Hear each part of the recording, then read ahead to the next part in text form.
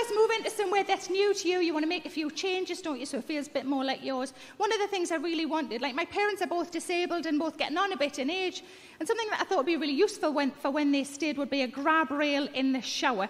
So I thought I won't really notice it when I'm in the shower, but how useful that'll be when they visit. So I got a grab rail fitted in the shower, and like a month later I had a friend round visiting. I was showing her around and I said, oh look, I've had a grab rail fitted in the shower, and she went like this. Ooh, saucy. I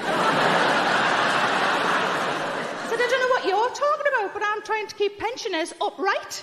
And I told my dad because I thought he'd find it funny, and he went, nah, for that sort of business, you need two of them.